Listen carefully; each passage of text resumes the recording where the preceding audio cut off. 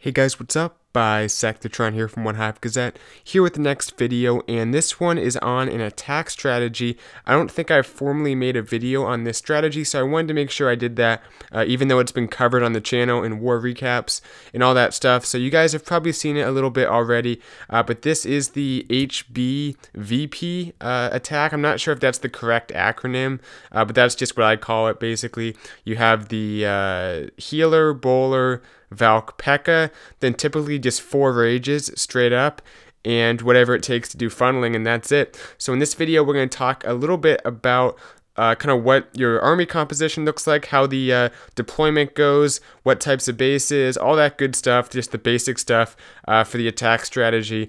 And then we'll take a look at 2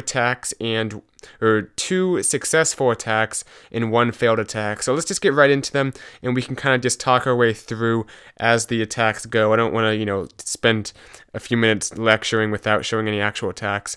So this one, starting off with Sub-Zero. First thing you want to do, which Sub-Zero does, is do a little bit of a mini queen walk. It's a great way to get some good value. The main thing to keep in mind is that you typically are bringing a number of healers anyway, so you might as well do a queen walk. It's really no cost, because the healers is still up, the queen is still up, hopefully, at the end of the queen walk. It can just be a short one. You don't have to invest any spells or anything if you don't want to. Sometimes you'll use 1 rage, but it does a great job creating the funnel for your entry, because you're sending so much stuff into the base at one point. This is pretty much an attack where all your troops enter the base at the same place, and because of that, it's very important that the funnel is created nicely, because if one thing doesn't go into the base, then everything won't. So anyway, he came in at the bottom here. I think I might have missed that a little bit, but anyway, came in at the bottom, and that nice little dead zone space really helped keep everything going into the base. The only side that was kind of sketchy was the top left, which he did a great job with this queen on the queen walk. Because of that, there's nowhere for his troops to go but inside the base, and at that point, you're just dropping those rages down on everything. You have your heroes, you have Valks, you have bowlers, you have P.E.K.K.A s, and they're just making their way through the base. One thing to keep in mind, you drop those rages on your actual troops, the non-healer troops, the actual frontline troops. Then as your troops move through, the healers will eventually step up and get the benefit of the rage. So you get the full, I don't know, 15, maybe less than that, maybe 10-second duration of the rage. I think it might last like 10 seconds or something. I'm not sure. He kind of missed that last rage, didn't quite hit, but didn't really need it. His troops do go to the outside of the base, which will happen because you don't have any jump spells, but that's okay. As long as you take out the core of the base, that important stuff, most of the defenses will be around the outside, so your bowlers, your queen can kind of snipe them as they go, and as long as your army's kind of intact, they're stronger when together, so yeah, they're going to be able to stronger when together. It's kind of a funny thing to have at this time. But yeah, they're going to be able to tank for each other and get the job done. So nice job to Sub-Zero. Good way to start off the video. And look at how many troops he has left up if you do this right. Not even all the troops stayed inside the base, but like I said, that's fine. As long as they get into the core, take that out, they can kind of go on a weird path after that, because you'll have so many troops left up, it won't even matter at that point. So we'll take a look at an example now of a attack that wasn't quite as well executed, and because of that did not get the 3-star. So let's go up to 24. By the way, this war is against the Dark Knights. It's just a random matchup, I think. I mean, it's the middle of the week. Yeah, pretty much the middle of the week, so I assume it's a random matchup.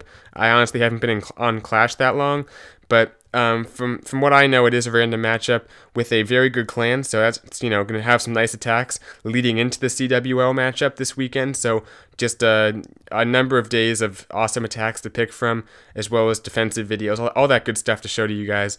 So this should be a very productive week and leading into the weekend. But anyway, the next attack is done by Nate. Lower level heroes, but I don't want to make it look like that's what caused this. If the queen was higher level, he wouldn't have had to use the ability. So it was kind of unfortunate he had to use the rage and the ability there, when really, the ability itself probably would have been fine, because it's down to only 1 point defense on her at the moment. But it is what it is. I don't think that cost him the attack either. It's a little bit, I don't want to say you can't do it, but when you do a queen charge separate from the attack, sometimes it doesn't go the best, and let me kind of explain that. Basically, that's 4 healers that can only heal the queen.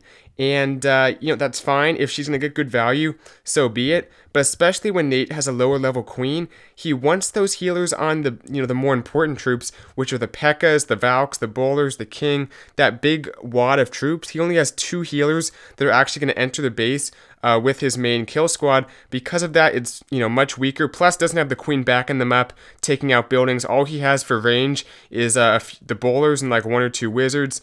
So right there, everything's moving in. The healers are going to go down fairly quickly though, so that's definitely going to hurt. And everything's in the base for the most part. I mean, just a bowler went to the outside, but that's no big deal. Things, you know, keep moving through. But you'll just see here, both healers are down. And this guy had a pretty well-placed Tesla farm. We're seeing that so often now, is people putting their Tesla farms kind of on the outside of the base by storages and stuff. That is a good way to defend against this. I mean, if this is done right, it's very difficult to defend at all, but this is one of the ways you can try to do so. And you'll see his troops went to the outside, which, like I said, wouldn't be an issue, but you have buildings like this Expo, this cannon, even, I guess you could say that bomb tower, that you know, his troops can't reach it from the outside. In addition, you know, there's just so much point defense in that one area. They take out his P.E.K.K.A.s real quickly. The queen is going to be up for a while longer, but really, you know, she didn't get the value that really he invested as far as the troop space and the spell space goes. Would have been better off keeping her outside the base and letting her meet up with the kill squad. That's typically how you want to do it. You don't see many queen charges with this strategy. At least I haven't seen it. It could work, but didn't work out here, and I think that's kind of part of the reason. Is you sometimes just want to do a queen walk that leads into the actual kill squad, just to help create the funnel, take out some buildings. Like I said, it's no real investment for you, because you're bringing those healers anyway for your main force entering into the base. So one more attack here on, I think, one of their top Town Hall 9 bases. You know, max Town Hall 9. So very nice attack here. Comes in with the queen at the bottom, has the healers on her.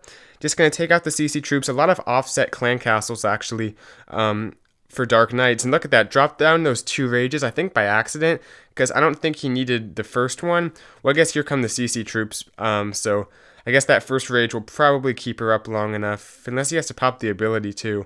No, it looks like he does get value for one of those rages, but the other one was accidentally dropped, which just goes to show the power of this strategy. He's essentially getting the job done with 3 spells.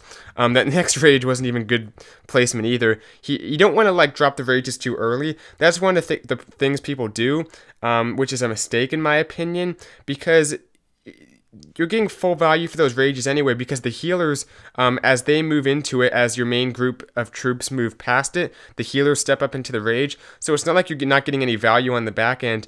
Don't drop those too early, like I think Shayna Wooja, whatever, is doing. That's not going to get the most value. But basically, you'll see his troops kind of made their way through the middle of the base, took it out. Similar to the last attack, the queen is kind of on her own, but you can see the troops kind of made their way through the center of the base. Because of that, it's really just a few point defense along the outside, and most of it the queen's going to deal with. So that works out very nicely. You can see there is, I guess, an element of luck to this attack. That's definitely, you know, for sure part of it. But if you can find a base where the core is very susceptible to just rushing through, the pathing is fairly predictable to the point where you don't have to bring a jump, but you can say, yeah, my troops will take out the expos, the important defenses in the center, where all the defenses are grouped up, be able to take that out at least, and, you know, who cares where they go after that? It's just a ring around the base of at the outside of just a few point defense usually. So that's part of it. You know, you got to identify the base correctly, and it's something you just kind of learn through time. It's hard to explain in a video, but like I said, a base where you can kind of say, yeah, my troops can reliably path their way through. It's never a matter of, oh, there's too much damage in the middle of this base, because there's so much DPS in these bowlers, these Valks, the P.E.K.K.A.s. There's so much damage there with your heroes too and the rages, that it's a matter of pathing really, and that's what you should look for when you're playing this attack. Can I path my troops to the middle of the base? Stuff like that. But yeah, that's basically it, guys. You saw the phases of the attack. You typically do a queen walk to start, and have her meet up with your kill squad. Make sure the funnel's good. Just have them enter the base. Drop down those rages. Let your troops go through it, and the healers get the effect of it.